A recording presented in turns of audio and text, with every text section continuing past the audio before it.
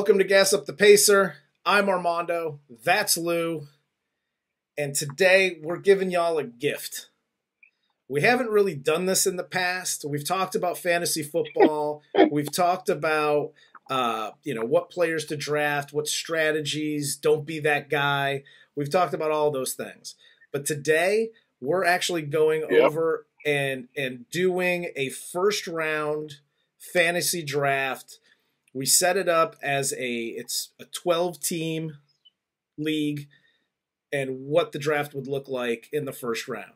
Mind you, this is non-PPR, so we're just going to kind of go back and forth. We'll start with the first pick, work to the 12th, and we'll make our picks, and you guys can comment below and mock our picks because I'm sure we'll mock each other's picks. And then if you wanted to reach out to us on Twitter, you can reach out to me at Junior D's. You can reach out to Lou at SweetLou3434. And I got it right. Yeah, you did. I'll tell you what, before we even start this thing, I want to let you know that I don't have to mock your picks. You can't possibly mess up every other pick going 12. You can't even do that. And speaking of which, Corey and I were talking this morning, as you saw, and we really didn't appreciate your attitude and your language speaking back to us regarding fantasy football. So we kind of feel like apology. We feel like an apology is due. Are you willing to give that apology? I don't apologize for anything that I say, ever.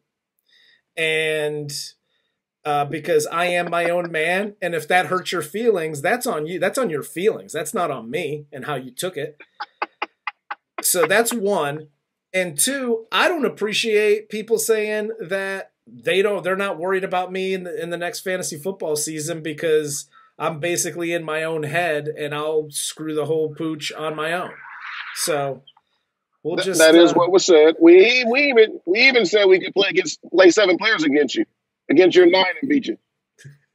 and you, for some reason, you felt offended by that, and we don't understand. Yeah, and I don't understand why you guys are offended. So why is this guy offended? Well, let's do this first round. We'll go. I'll even give you the first pick in the first round. Who do you take if you have the first overall pick? Defending champion is why I get the first pick. And I would take Lamar Jackson. I like that pick. And the reason I like Lamar Jackson, even with the first pick, is you're going to get points with him running the ball, throwing the ball, multiple touchdowns, doing either. Yep. I like that pick as the first overall pick. With the second pick, I would take Christian McCaffrey. You already know how I feel about McCaffrey. Best back in the league. You can't go wrong with it. He's catching the ball, especially with Bridgewater. Where Cam took all those 2 and 3 and 1 yard touchdown runs away from McCaffrey, Bridgewater's giving them to him. So that's a great pick. The third pick in the draft would be Mahomes at this point. Since he's a playmaker, I don't think, and I could be, and if he does this, he'll be one of the very few to do it. Got his money and shut it down. I can't see him doing that because he's still hungry. He has one ring. He wants to go down as the greatest ever to play the quarterback position. He's got a long, long way to go to catch Ben Roethlisberger stats or Eli Manning's. They got 2 rings. You got to catch them before you even start talking about Peyton Manning, who has 2, and God, he can't even talk about Brady yet or Montana. So, but I think he's going to remain hungry. I think he's going to be a young kid who remains hungry and still going to put up big numbers because they just still loading up the weapons around him. If I have the 4th pick and these 3 players are gone, I'm going with Saquon Barkley. Saquon Barkley. I can't argue with that pick because I had him as my 5th overall pick. Be Saquon. I have so that being said, I would take Zeke Elliott at 5. Yep. So both of them are going to touch the ball 8 times. So you're going to get points. They both have home run ability. If they get free, they're gone. No one's catching them unless unless they've been pounding the rock 30 times. But they're going to catch a ton of balls, especially if in the PPR league. These might be your 2 first picks, your first 2 picks if this is PPR, but we're not. Yeah. But that said, I think these are clearly the second and third backs off the board, and I think McCaffrey's an unquestioned number 1 pick off the board from the running back spot. Yep. And I know everybody thinks that I have this like hatred for Saquon Barkley because of everything that happened last year. But that's not true. I love Saquon. I just think the Giants are going to be a better team this year. They have potential to be because Daniel Jones could be pretty good. He can wind up. I think he's going to be good. Yep. So for the number 6 pick, I'm gonna break away at number 6, and I'm gonna go Michael Thomas. Okay. See, this is crazy because I have Michael Thomas at 7 overall on my list. Do you have? I mean, I can show you the list. It's dumb luck. Yeah. If we'd have picked opposite, we'd have our picks in order. But yeah. I love the pick. I mean, when your Twitter handle, and I said it before, when your Twitter handle can't guard Mike, fucking, you better be good. Yeah. He's proven to be very, very good. I think he's the best receiver in the NFL. People will argue with me because he's not flashy. People like flash. You know what I mean? They like all that drama. Yep. Now, all this dude do is show up and go to work. Can nobody guard him? Ask his Twitter handle. They cannot guard him. That's a great pick. At number 6, however, I had Alvin Kamara, who people think I hate after the way he did me last year. And I think Sean Payton will go back and look, man, we basically wasted him last year. We got rid of Ingram to feature him, but yet we didn't give him the ball. We kept sticking Taysom Hill, a backup quarterback, and giving him the damn ball. So I think he's going to have a big bounce back year. So I like both of those picks. Yep, and you're right, because I had Alvin Kamara at 7 and Michael Thomas at 6. So we just had those flip-flops. Yeah, we just had them flipped. And at the number 8 pick, I would take DeAndre Hopkins. I like DeAndre Hopkins. You know, I'm high on the Cardinals this year. I think, even though they might not make the playoffs, their offensive output is going to be awesome this year. If they don't make the playoffs, it's going to be close. If they don't make it, I think it's going to be close. I mean, you're going to have to score some points to beat these dudes. There's just no getting around it. I obviously have Hopkins on my list. If I got the 10th pick in our league, I'm going Hopkins, and they're coming back with Kyler Murray. And I'm just doubling up right out the gate. All right, for my 8th pick, though, I got Derrick Henry because we all know he's not going to do much in the first 2 or 3 weeks. But after that, when Tennessee needs him, it's going to be constantly 2 or 3 touchdowns, and he's going to be right at that 100-yard marker, and he's not going to fumble the football. So he's not going to cost you any points, and he's just steady Eddie, and he's got the right coach who is not going to abandon the run. So I love him at 8. Yep. And then, so that was number 9. That was the 9th pick right there. And then at 10, I'm taking Dalvin Cook. See, I have Dalvin Cook right there with Austin Eckler and Josh Jacobs. I don't know who I would take, but I'll be happy to take any of the 3. Yep. But I would have to lean towards Austin Eckler because they're going to throw him the ball. And I can't count on Kirk Cousins to do the right thing. But then I got a rookie in San Diego now, though. So how effective will Austin Eckler be? Yeah. So you gotta look at all that stuff. I'm telling you right now, I am big on Josh Jacobs. I like Josh Jacobs a lot. And I think he's going to have another good year. That's another guy like Michael Thomas, who he's not flashy. He's not going to come out and do all this stuff. He puts his head down. He goes to work, and you're just going to get a solid back. So you get a football player.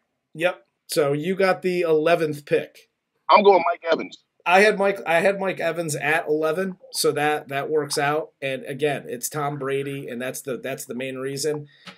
And then to finish out the first round of a 12-team league, I'm looking at Tyreek Hill. I love Tyreek Hill, especially or Kelsey. If you have Mahomes, if you get Kelsey or Hill, it's a great pick. And I'll be honest, if you're at the end of the first round and you do the snake draft, whether it's a 10-man league or a 12-man league, the other thing that I would look at too, especially if you get somebody like, Tyreek Hill, whatever, at the end of that first round, going into the second round, at the beginning of the second round, that Clyde Edwards-Helaire, because Williams isn't in Kansas City, I know he's a rookie, but he's going to get a ton of carries this season. So, well, yeah, because they don't want Mahomes running the ball. Yeah, exactly. So that's another guy. If you want to get two solid running backs, and be set at running back, at the end of the first round, beginning of the second, you take Josh Jacobs and Clyde Edwards-Helaire, you're good. You're set at running back for the season. So, but that's they're going to start commenting on the show, which is fine. That's what we want. Yep. But where do you take guys before we wrap this up? They're going to say they're dumb. They didn't take OBJ. They didn't take Baker Mayfield. Where do you take guys like that? Because there's a guy, if I'm at the back of our draft and I don't go Murray and Hopkins, I go Josh Jacobs and Joe Mixon and beat a whole bunch of people with not flashy guys, not teams I even want to watch play. But I'm going to kick your ass with two running backs. And they're going to be steady Eddies all year long. Well, that's kind of, I'll be honest, that's the kind of team that I'm looking to put together this year. Every year, you look at, if you looked at my roster last year, dude, there was names all up and down that thing, and I missed the playoffs. I'm over-drafting big-name guys. I'm over-drafting OBJs and Antonio Browns and this, that, and the other. That's the flash and dash, but can that get you into the playoffs?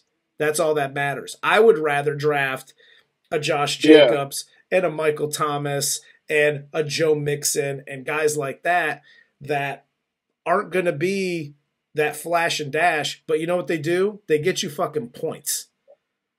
Yep, that's it. And just my starting running backs at one point last year were Derrick Henry and Austin Eckler. Yep. Who would have known? And you had OBJ and Antonio Brown out of the draft. Yep. And look how it went. I mean, how was you supposed to know Baker wouldn't throw OBJ the ball and Antonio Brown was going to cut a further food than what he was already cutting? Exactly. Because you just don't know. You just don't know. Yep. So, yeah, that's if I have any advice, draft those guys. Mike Evans is another one. He's just a solid player. He's just going to be there. He just shows up to work. Draft those guys.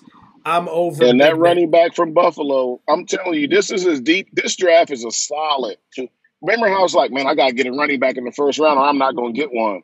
Yeah. I need more. Man, you can go quiet as kept into the third round and get your running backs or receivers because there's guys that good. And with everybody playing this platoon system, I mean, the kid out of Seattle is going to be good. Yep. So, you just got to get them Rashad Penny and them guys. Those guys are going to be good. They're going to get their touches. We didn't even factor Russell Wilson into this thing. Yep. And we went through the first 12 picks. So, I mean, this draft, I can't wait. I might score 200 points a week on you, mother. Well, I tell you what. Crazy. It's like shooting fish in a barrel at this point in time. I can't wait, dude. I cannot wait to shut your mouth this season. It's going to be so fun. You're right again. I was talking to Corey earlier, and we were talking about how deep this draft is.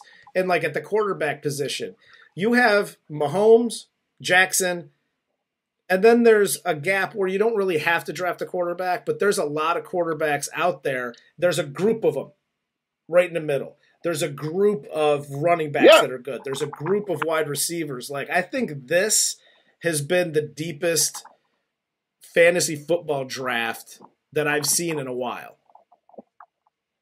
In a while.